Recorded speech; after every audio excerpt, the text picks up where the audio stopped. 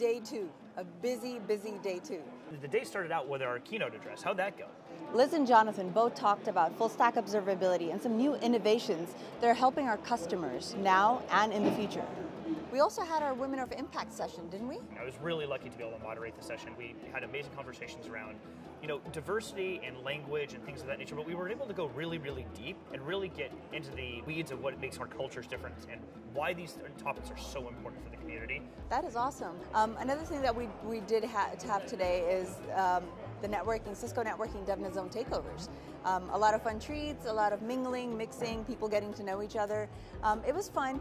There's also a technology session that was happening in the theater over here, and that recording will be available on the Cisco Live website within the media library. Yeah, and then we also had our AppD afternoon. That's super cool. AppD are making a splash with the customers and with the community because they're just opening doors for what businesses and partners can actually do when investigating the network and building it up. So between AppD and things like Thousand Eyes and others, it was a really great attendance. It was awesome to see all the different conversations and things happening there. So stay tuned for more on that. Yeah. I've noticed our sessions have been packed full.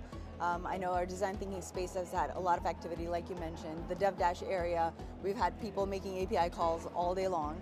Another area that I've noticed a lot of activity yesterday and today was the Meet the Developer area. If anybody hasn't had a chance to stop by, we have our developer advocates and others, subject matter experts, staffed and ready to go to answer any questions you have about APIs, programmability with Cisco technologies, and whatever you want to talk about. So please make sure and stop by. You can have a live conversation with anyone right on the spot. It's really helpful, and you get to just pick their brains on something you're trying to solve for yourself. And if you have any further information or any other further questions, check out our website, developer.cisco.com/Cisco Live, and we'll stay connected.